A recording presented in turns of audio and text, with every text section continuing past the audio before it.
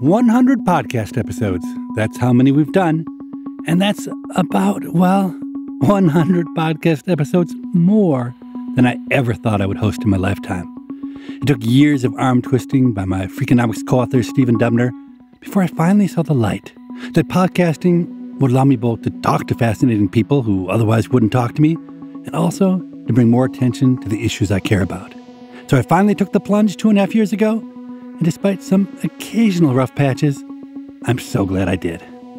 I think I basically said, what if monsters really do exist and they scare kids for a living? That's their job. They clock in, they clock out, they eat donuts. The only way I could get through day after day of feeling this miserable was to promise myself that after I finished those books, if I still felt like this, I would end my life, because I didn't want to live like that.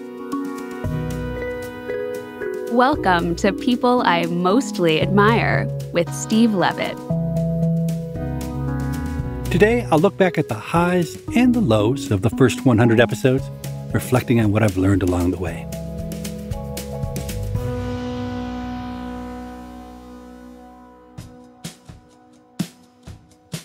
The ideal guest for People I Mostly Admire, Pima, is smart, creative, reflective, and a little bit weird.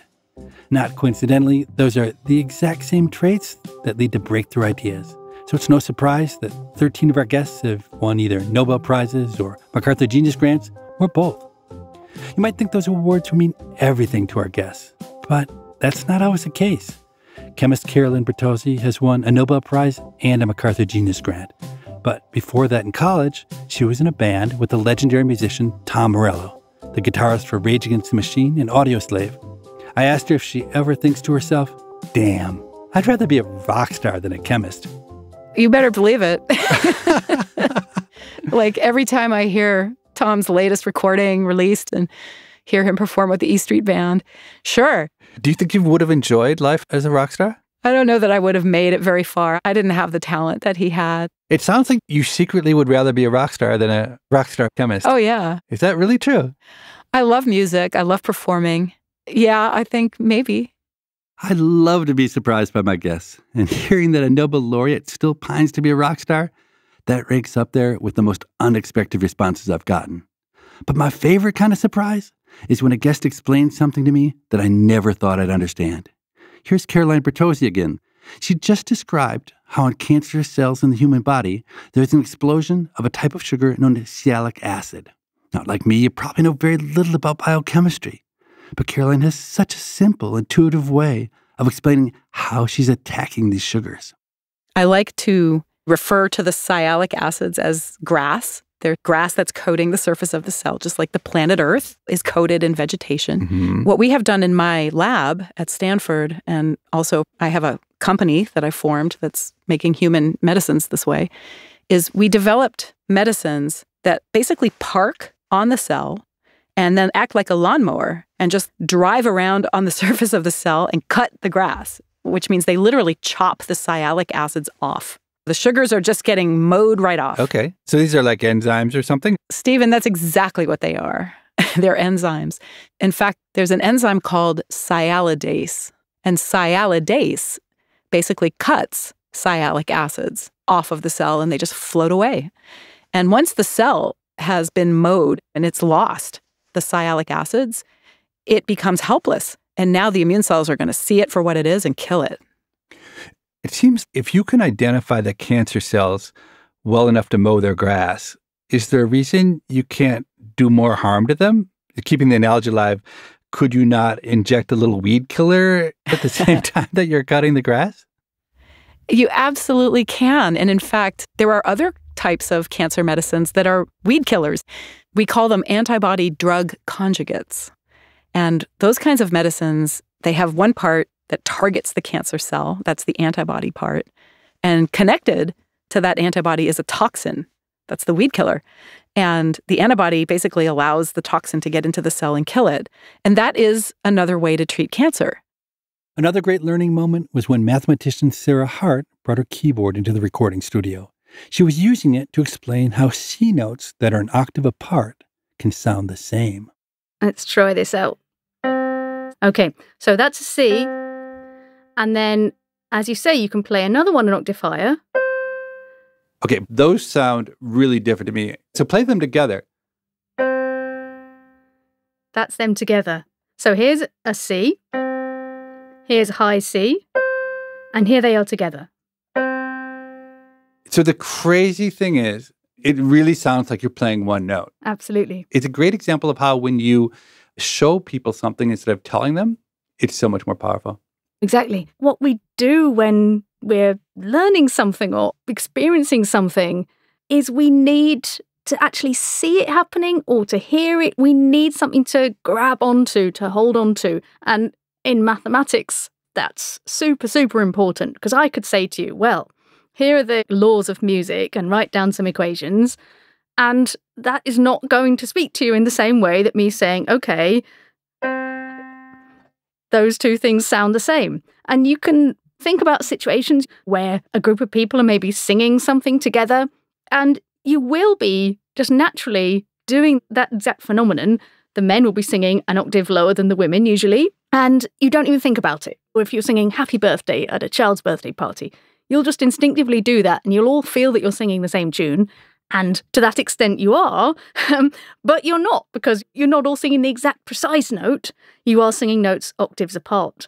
And these simple relationships that hold between the frequencies of those notes are what makes them sound to our ear the same thing when we play them together.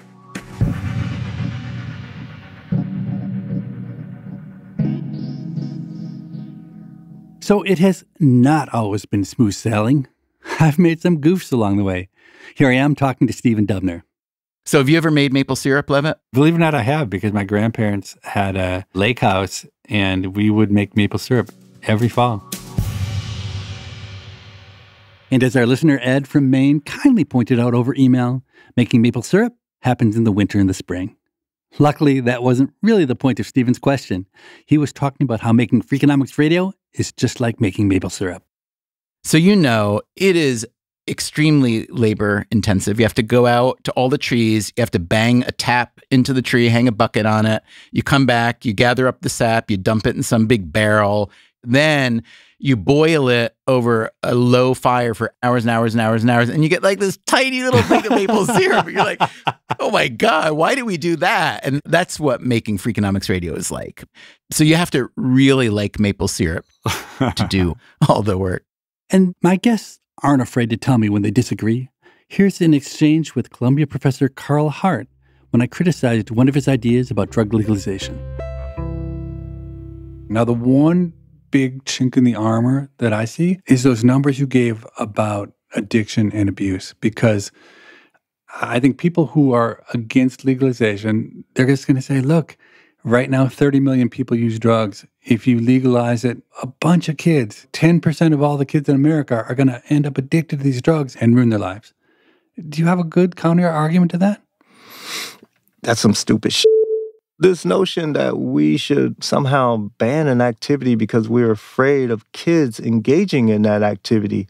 We should ban cars because we're afraid of kids driving cars, or sex because of sexually transmitted infections. That's a really ridiculous notion, but we all play into it. Parents still have to parent, and these drugs are still illegal for kids to use and purchase. It annoys me when the kid argument is thrown into the mix, because what it does, it immediately shuts down any sort of rational adult conversation about these things. But no doubt, the biggest slapdown I've taken on the show was when golfer Greg Norman, on his first visit, told me I didn't have what it takes to be a champion. I was playing in the BMW Pro-Am at Conway Farms, and I got paired up with Steve Stricker. And on the front nine, everything just came together for me. And the pinnacle of it was we were on this short par four, and it couldn't have been more than like maybe 275, 280 yards. It was a kind of green up on a little hill with some sand traps guarding the front. 10 seconds after I hit the ball, up at the green, there's all this noise going on. And as I walked up to the green, it turned out that my ball had hopped over the trap onto the green and then took this huge arc rolling down and rolled to within maybe 2.5 feet of the hole, almost for a hole in one on the par four. And the crowd was cheering for me. The strangest thing was, it was one of the worst moments of my entire life. I hated every second of it. I fulfilled every dream I'd ever had. And I realized I hated it more than anything, that I wanted to be alone on the range. Golf for me is very personal, and I felt very exposed. Look, Steve, I've known a lot of players over my career. People, like yourself, you have a comfort zone of where you want to be, and you're just happy to be there. It takes, the select few, I guess it's the best way of saying, who really want to push the envelope to extract the most value you can out of your life. Ouch. But I have a thick skin. And despite him telling me I would never extract the most out of my life, I even invited Greg Norman back on the show to talk about his Renegade Live Golf League. I know from experience that I often think differently about questions than other people. And the fact that I don't know much about the areas of expertise of my guests serves as a smokescreen to ask questions that are a little edgy or even outright blasphemous. Here I am in conversation with magician Joshua Jay. This is a crazy question. I once heard it argued that perhaps Jesus was a really talented magician and had pulled off many of the miracles in a magical sense. Have you ever thought about that? That's a crazy left field question. I love it. I took a class at university, The Founding of Religions, and we read this book about alternate messiahs in and around the time of Jesus Christ. And they all practice tricks. I mean, I don't want to offend anybody here. They all practice tricks that can be simulated by conjuring tricks in contemporary times. In other words, water to wine is a trick that would have been used in basically all civilizations at that time. Walking on water. I know they say that it often can be the illusion created when walking in a desert, when they create that oasis of hot air rising. It can look like ripples in water. I don't have any specific insight as to whether Jesus was really good with a deck of cards, but what I can say is a lot of the so-called miracles he became known for are contemporary conjuring tricks. Yeah, no comment. I don't want to get into trouble. Yeah. Wow. Can you imagine the implications? Obviously, there's no way to prove it one way or the other, but imagine it were proven. Yeah. What the implications would be for modern society. If you fast forward just a little bit in history, there is a demarcation point when we separate so-called black magic from white magic. So you separate demonic magic, spells, hexes, ordaining of the gods from conjuring tricks. And in the West, we sort of put that at the year 1584 with the publication of a book called The Discovery of Witchcraft by Reginald Scott. And this was a book published that exposed magic. But he had the ultimate great excuse for exposing magicians' tricks because he said implicitly, I don't want to have magicians burned at the stake. In 1570s, in England, in Elizabethan England, you could be burned at the stake for doing a trick like water to wine. You could be burned at the stake for doing conjuring on the street because they didn't separate that from witchcraft. And when he published this book, they said, look, it's palming. Look, it's just, the anatomy of a chicken. It looks like the head comes off, but it really doesn't. And that sort of started this separation of conjuring as entertainment instead of conjuring as a method of controlling people.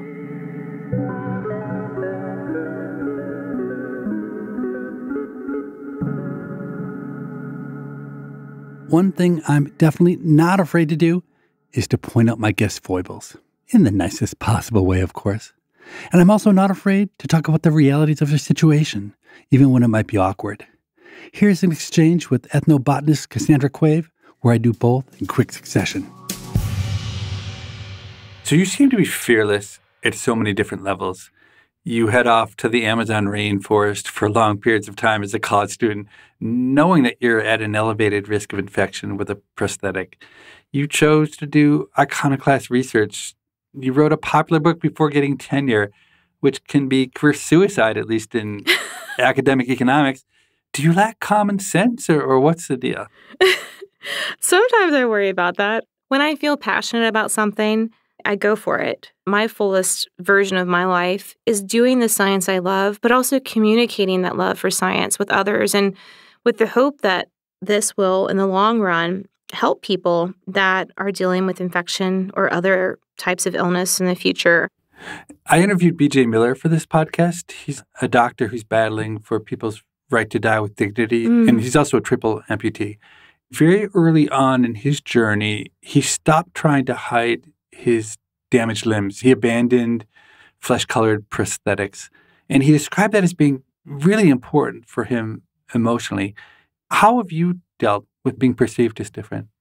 I went through something very similar to him. As a kid, I was always the odd disabled girl.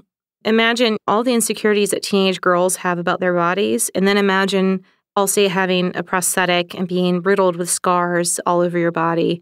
I spent so much time trying to hide that part of me through the clothing I selected or the ways I would engage with people, staying sitting instead of walking. Over time, I became more confident. And I went to my prosthetist, Will, who's just great. He's been my leg man since, college. He's used to my crazy adventures and my weird needs for adaptations on my leg. Yeah. But I remember going back to him and I said, Will, I'm tired of this. I want you to strip all this fake plastic skin off and this foam stuff off the leg. I just want a metal pole. Let him look at that. And he said, Cassie, I have another idea for you. He showed me these websites of two companies. They had these amazing covers for the prosthetic leg. They had designs that looked like Iron Man, like a storm ship trooper. Oh my God. They had very botanical ones. My oldest son really pushed for Iron Man. I was like, I don't know. In the end, I went with this very kind of steampunk one I got in silver. It changed not only the way that I engaged with people about my leg, because all of a sudden, instead of being this thing that I felt I needed to hide, it was something that became a conversation starter and something that was viewed as art and beautiful. Yeah. And the way I thought about my scientific ideas really followed that same path, and I stopped worrying so much about what other people thought of my ideas. I let go of some of that angst, because in science, you're so driven into different kind of buckets. You have to be this kind of chemist, or you have to be this kind of biologist, and you can't do things in between. And I just said, you know what? I'm going to do what I'm going to do. Something I didn't expect from the podcast was that it would allow me to have conversations that I'd never have in the real world. Like with Cassandra about her prosthetic leg. It was only the second episode with actor Mayim Bialik when I brought up my son Andrew, who died just after his first birthday. I almost never talk about Andrew in my everyday life, but he's come up a few times on the show. When we hosted Michael Lewis on the show, his daughter Dixie had died in a car accident only a year before. Michael, you know we're both members of one of the most awful clubs that ever existed, the club of parents who've had a child die. My son Andrew died 9 days after his first birthday. That was more than 20 years ago, but the pain is still right there under the surface. Your daughter Dixie passed away just last year at the age of 19. I feel enormous empathy for people who have to walk that path but are less far along than I am. Well, thank you. And I'm sorry you had to go through it. And I agree with you. There's nothing close to the sadness that I've experienced. And it's a peculiar experience in that, yes, we're both members of a club, but the members of this particular club don't have that much in common with one another, I don't think, in that each experience is so peculiar to the circumstances. It adds to the pain, the feeling that basically I'm alone with the sadness, that basically there's no playbook, there's no answer to my grief. And the nature of the grief is so specific that sitting down with other parents who have lost children doesn't help. I had to sort through my feelings on my own. The image that is always popping into my mind every day is like, I've been given a machete and there's the jungle and I've got to figure out how to get from one end of the jungle to the other end of the jungle. And there's no map. Up until Dixie was killed in an automobile accident last May, I thought of myself as the luckiest person who ever walked the planet. And now I've had to rethink that. It's just a piece of bad luck and it's so sad. And I have to remind myself that the real loss is hers. She was this spectacular person. She was living her life in such an admirable way, and she was full of energy. She was a warrior, and she had a great life ahead of her. Obviously, I'm struggling with it. I don't know what your coping mechanisms are, but it was so painful that I found in the first couple of weeks, just to get through the day, I started to make a list of things that made me feel better. Going for walks in the woods helps. Being outside in the day, social interaction, and insist on doing them. Otherwise, I just couldn't get through the day. Yeah. And I found that since then, I've been able to get more absorbed with work and feel more or less myself. But I think there'll always be this pocket of sadness in my heart, and I'm just going to have to learn to live with it. Coming up after the break, I'm joined by the show's producer, Morgan. She spent more time listening to and thinking about these conversations than anyone else, including me. So I wanted to get her thoughts on what we've done so far.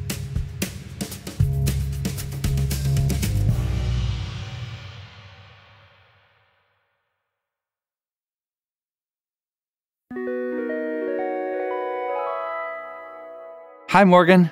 Hi, Steve.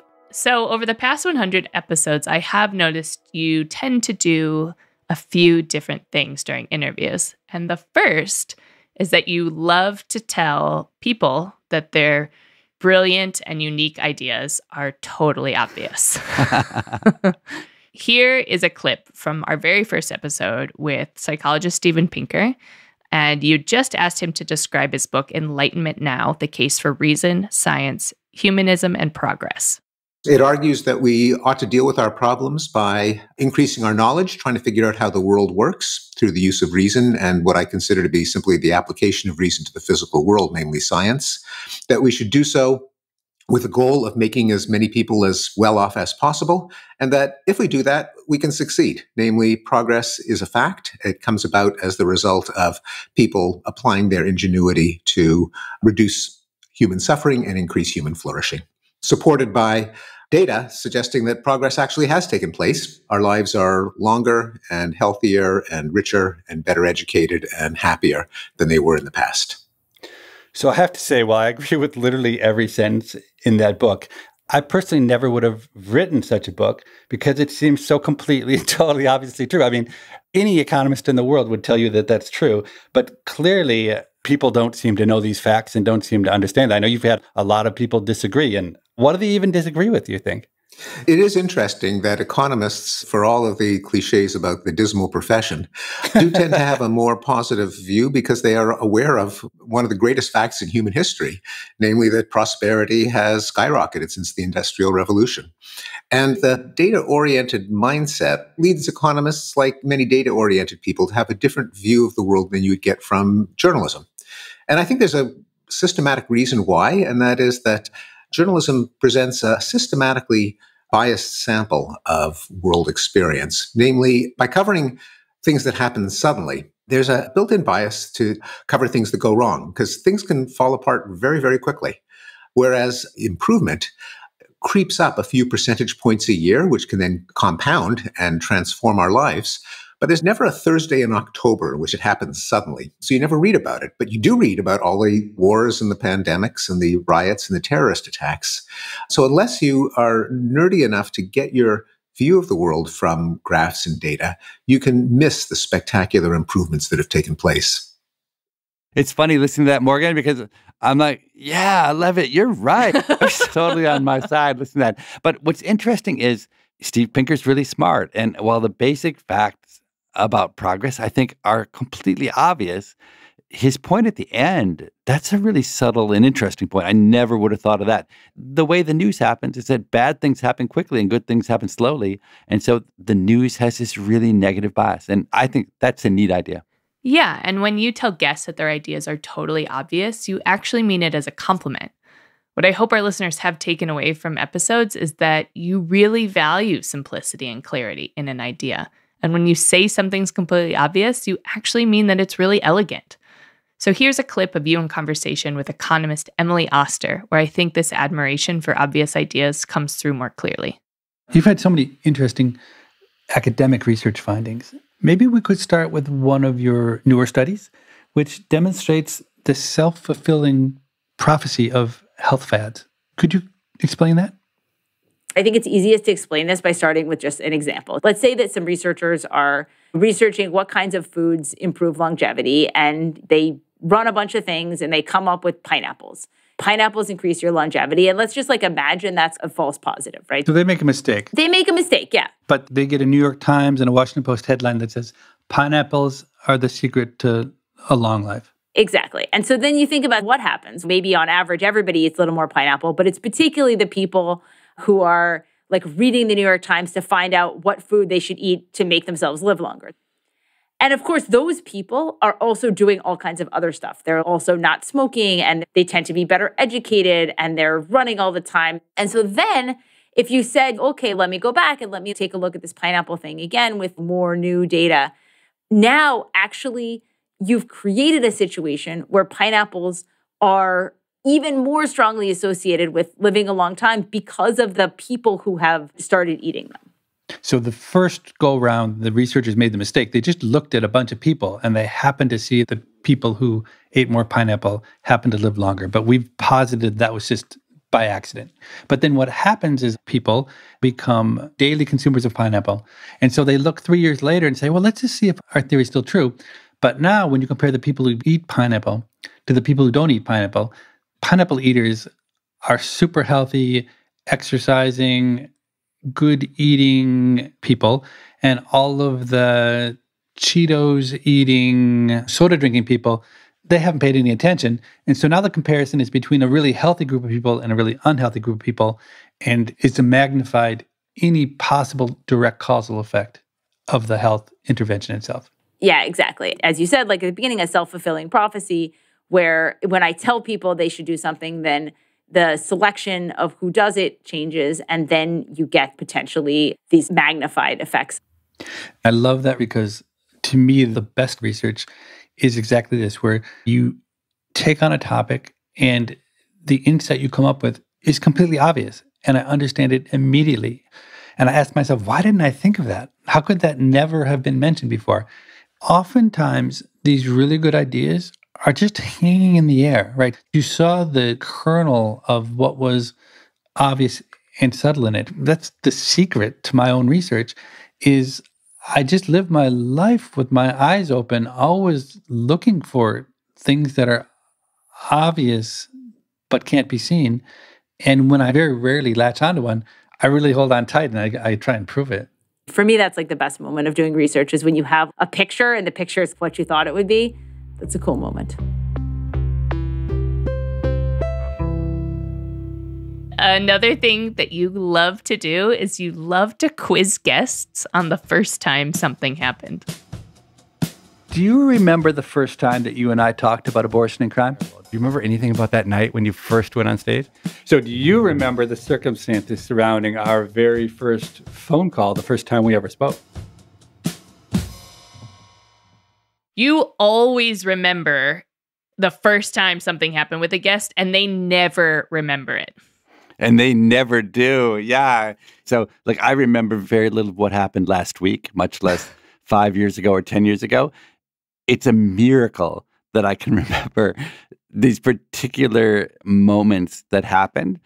But for me, they meant something. And it is funny because in your mind, you imagine that what's important to you is important to other people.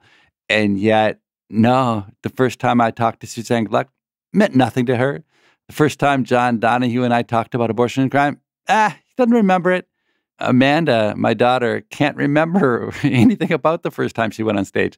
But for me, all of those moments are just etched in my memory. And every single time, I expect them to say, oh my God, yeah, I do remember it. And we have this romantic conversation. I'm not sure once yet that's happened on the show. No one ever remembers. Like, we could also do a supercut of everyone's responses saying, no, you're going to have to remind me. But when you interviewed your Freakonomics co-author, Stephen Dubner, it was your turn to be in the hot seat. Do you remember I was in Chicago, staying at your house, sleeping on the couch in the living room when you lived in Oak Park? It was the World Series, I remember. Okay. And I had a really bad cold, so I ended up staying up all night. This was like the beginning of our starting to write Freakonomics in your office. Do you remember this at all? Not at all. Not at all. Oh my God. It was so bad. I can't believe you were sleeping on a couch. You had like 18 children. There were no beds available. So for anybody who's ever used to doing something on their own and then tries to do that same thing with someone else.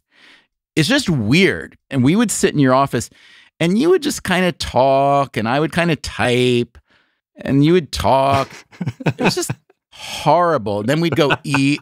And when we'd eat, we would just talk casually and it was fun again. Oh, there's this story, there's this research and so on.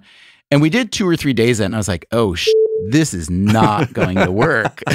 It wasn't a failure of you or me necessarily. It was just like, this wasn't the right way to dance this dance. From my perspective as a writer, I couldn't find a way to make it work like that. So anyway, this night of the World Series game, sleeping on the couch in your house, and I was up pretty late for the game, and then I couldn't sleep because I wasn't feeling well. I just stayed up all night, and I wrote a version of what's the opening, the intro, the prelude of Freakonomics. And the next morning, I remember pushing the laptop in front of you, and I said, here, take a look at this. And I remember you read it, and you said, that sounds nothing like me. And I thought, oh, a bridge too far. And then you said, but man, I really like it. And so I thought, oh, this can work. I found what I thought was for us the right tone, the right mode of collaboration. It's kind of lucky, but yeah, it worked. My reaction to Dubner talking about that is like, how in the world could anyone remember that there was a World Series game? It's preposterous in exactly the way that my guests think it's preposterous that I expect them to remember some particular moment. But I think what's interesting there is the moments I ask my guests about are usually moments that we share together. But this was really a Dubner moment, right? He was the one who stayed up all night. He was the one who put in all this work. And so you can see why it might be etched into his mind, the moment of anticipation. Is this going to work or not? All he did to me was hand me a piece of writing, which is something he would do 1,000 times more over the course of our partnership. And every time he handed me a piece of writing, I'd look at it and I'd say, hey, that's great, or hey, that's terrible. And to me, it really isn't that different. But what a great storyteller Dubner is. I laughed just as hard listening to his story again as I did the first time when we were talking live. So the third thing you do, often in the closing narration, is ponder how the guest will impact your thinking going forward. And I want to know if any of these conversations with guests have actually changed the way you do something in your life. I mean, in the episode with Peter Singer, you talk about believing in not eating meat, but that you're living a life of contradiction because you can't quite commit to cutting meat out of your diet. So I'm wondering, has anything on the show actually changed how you approach your life? So I still do eat meat, but I eat less meat. And in large part because of Peter Singer. And I do one other thing, which is probably silly, but every time I eat meat, I do stop and I really pause and I thank the animal for giving me their flesh. Now, I'm sure the animal couldn't care less, the dead animal. It's completely a meaningless gesture, but I think it is a step along the way to eating less meat. But I also think one place I've tried to change, but not very successfully, is a big theme of a lot of the guests has been about having fun. And I am terrible at having fun. And I have tried really hard over the last 2 years, over and over, to have fun, and I can't. I just don't know how yet. So I think one of these days I'm going to have fun doing something, but I really struggle with fun. So it's true. A lot of our guests have talked about the importance of fun. Here's economist Sendhil Mullainathan. I feel like kids get less and less play. I mean, I went to Cornell, it was a very good school, and I remember being stressed about it, but I also didn't think to myself I needed to check off a bunch of boxes to try and get into the best school. Like, I just felt like I just had to be myself. Like, a ton of time to just explore and just play and acquire interesting ideas and things. It made you able to enjoy and really become intellectual in a way that I couldn't imagine doing if my only goal were to get good grades and check the right boxes.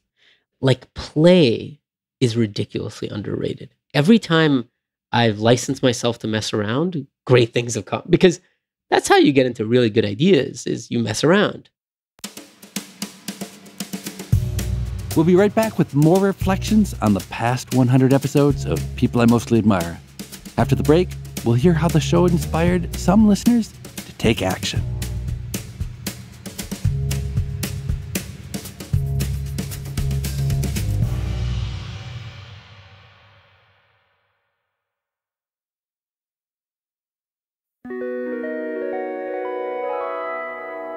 In our last episode with Sheriff Tom Dart, Steve asked listeners to send in a voice memo about a moment in an episode that inspired them to take action.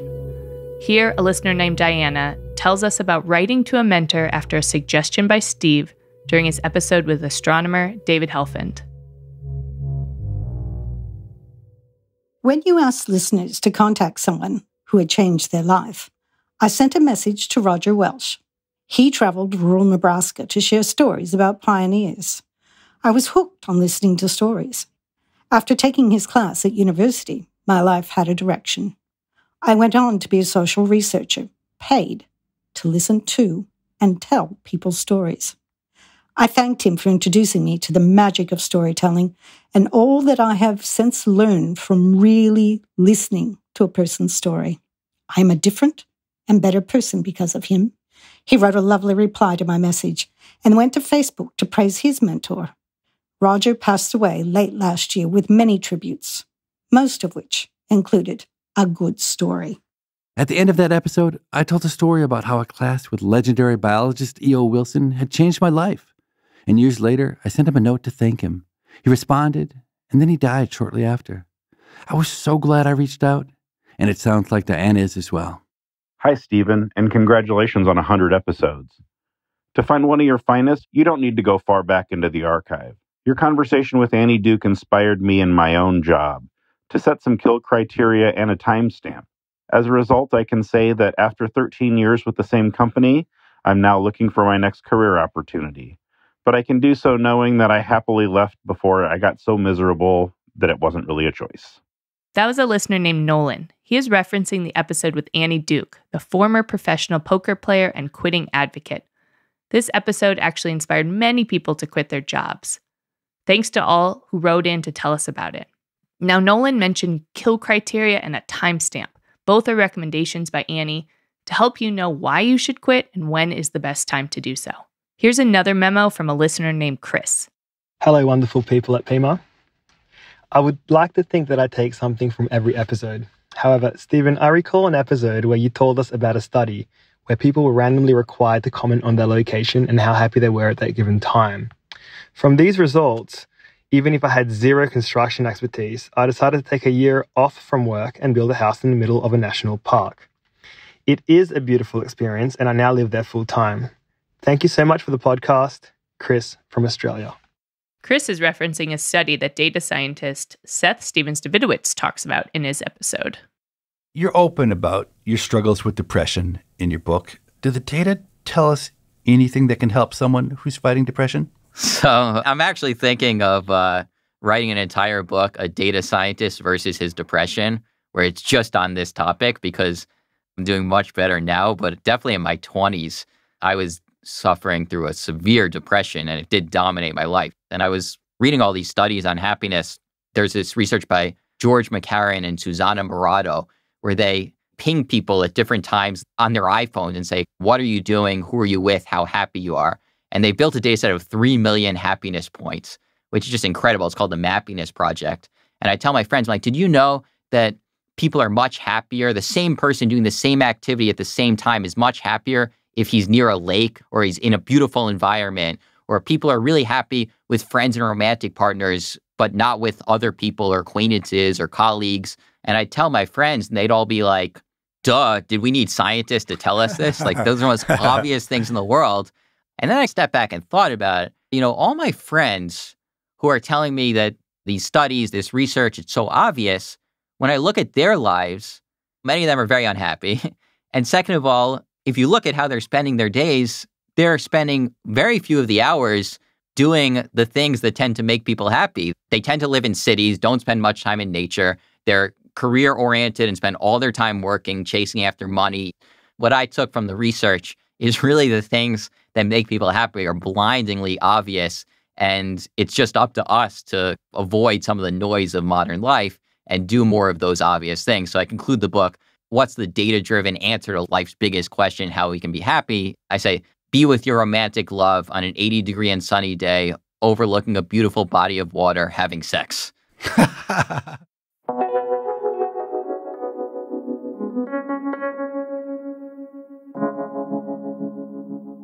This show has definitely changed my outlook around accomplishment. Here I am in conversation with psychologist Dan Gilbert. So I hope you don't mind if I read out loud your response when I invited you to come be a guest on this podcast. You wrote, I normally turn down invitations to be on podcasts because, truth be told, after 20 years in the public eye, I'm just tired of hearing myself talk. Like every academic I know, I've always wanted more publications, more honors, more attention, and so on. But then one day, a few years ago, I realized I had what I needed. The banquet had been wonderful, but now I was full. Aren't we supposed to get full? If so, why is everyone else I know always so hungry, no matter how much they eat? Anyway, the point of this ramble is that I'm saying yes to your kind invitation because I like talking to you. The fact that you want to record our conversation and play it to the world is irrelevant to me. I never really thought about it, but I'm pretty full too. And I feel guilty about it when so many others are still so hungry. A good friend of mine, just a brilliant person, so accomplished, asked me once, he said, what percentage of all the things you want to accomplish in life have you accomplished so far? Without missing a beat, I said 172. It's so far beyond anything I ever imagined or desired that I'm done. Then the conversation turned to him, and of course his answer was something like 80%. And the question was how he would know when he hit 100, and would he? And I think the answer is no. Success puts you on a treadmill, and you just keep running, and you keep craving more. There's something in the back of my mind that says you should know when enough is enough. And certainly the kinds of accomplishments I've had so far, I have enough of. I don't need any more applause. I really have loved it, but I'm done. I've had enough. Am I sick? Is this a disease? I'm not sure that this is advice for anybody. There might be something wrong with me. Interestingly, this podcast is something I can only do because I'm full. For 30 years, I single-mindedly, almost with an addictive sort of focus, tried to produce knowledge. I had to. It was my job to have ideas, to write these ideas down, to break ground. And what has been very liberating for me is I no longer have any illusion that I will create ideas. I want to learn. I want to become a consumer of ideas. I didn't read for pleasure for 30 years. What I love about this podcast is I don't want to embarrass myself. So before I talk to you, I want to really learn about you and what you've thought about. And I never spent any time doing that, even though it's something I know I enjoy and I loved to do when I was young. And it just got crowded out. So one of the beauties for me of being full is that this is an activity that I can only enjoy because I've sated that other desire.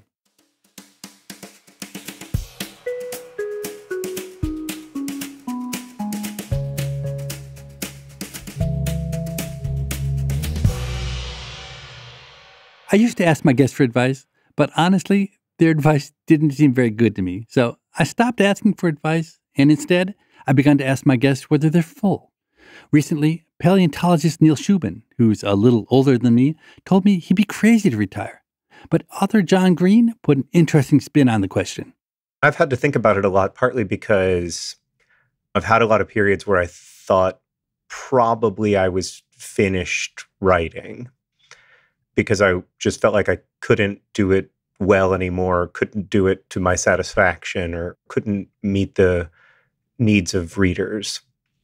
What I've come to for the moment is a feeling that the work is a gift, and I like making gifts for people, and these are the gifts that I know how to make.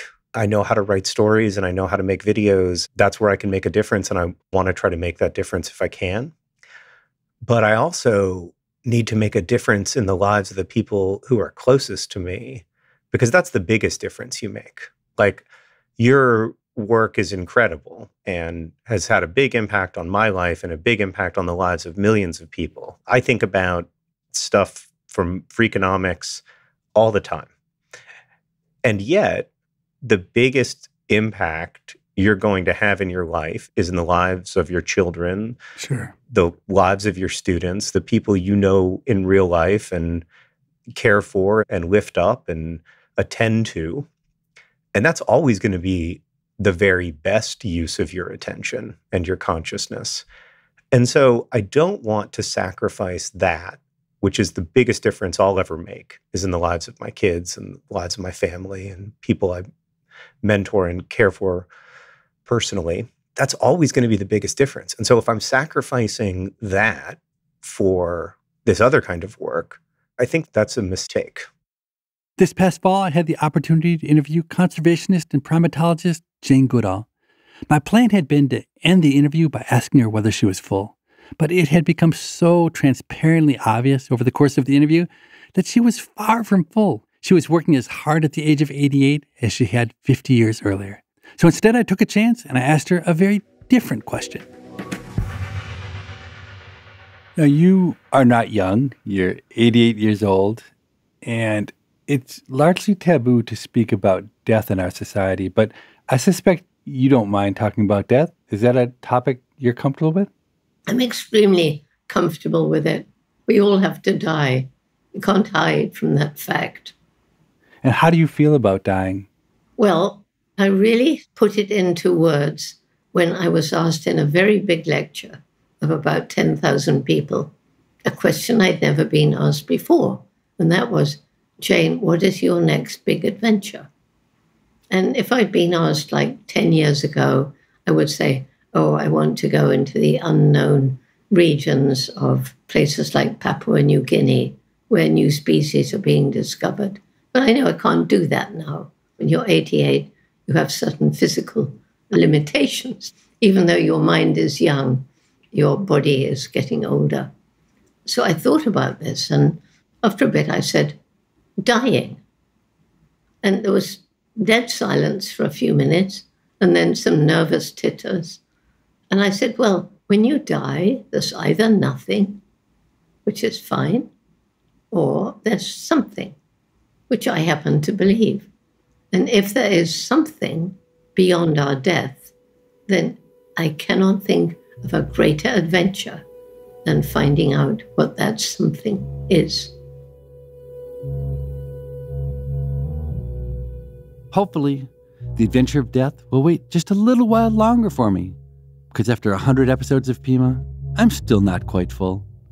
It's a lot of work making the show, but because of people like you, it's the most rewarding thing I do. And I hope you're also still hungry for more Pima episodes, because we have a fantastic set of guests on the horizon, including one of my all-time heroes, Nobel Prize-winning economist Bob Solow, mathematician and TV celebrity Talithia Williams, and legendary music producer Rick Rubin.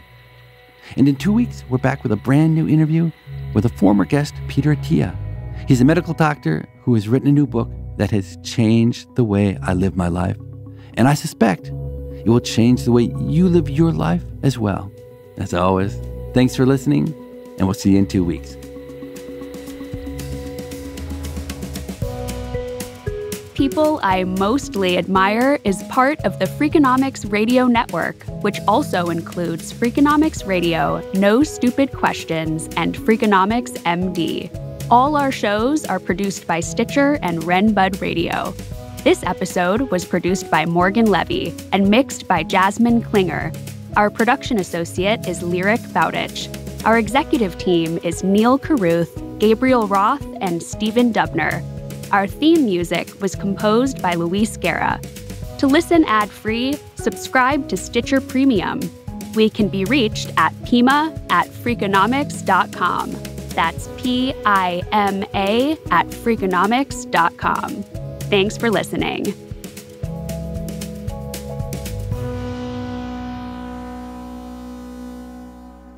But I do think sometimes when we approach people who I don't know, their reaction is, why would I want to go on a mostly show? That doesn't sound like a very good opportunity for me. That's a good screening mechanism for people with no sense of humor. Them. You don't need those people.